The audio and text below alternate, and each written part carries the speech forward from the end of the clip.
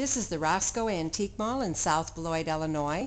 Today we're featuring a collection of earthenware ironstone china. This is a part of our monthly dealer display. Ironstone china was patented in Great Britain in July of 1813. This was a step by British potters to compete with the Chinese importers of earthenware products to Great Britain and other European countries. It was in the 1830s to the 1840s that British potters found a large market opening up in America for good, substantial, decorated earthenware to replace the tin and clay dishes that had previously been used by the American family.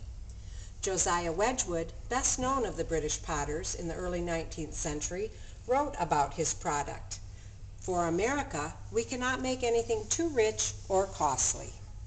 So it was from the middle 1830s well into the 20th century that the English potters, with little competition from potters on the European continent or from America, furnished the bulk of table services and other earthenware needs for the American family as it grew and moved westward. This display of pictures made of ironstone earthenware is a small example of the many shapes and decorations found on ironstone china coming from the potters of Great Britain from the 1840s through the early 1900s.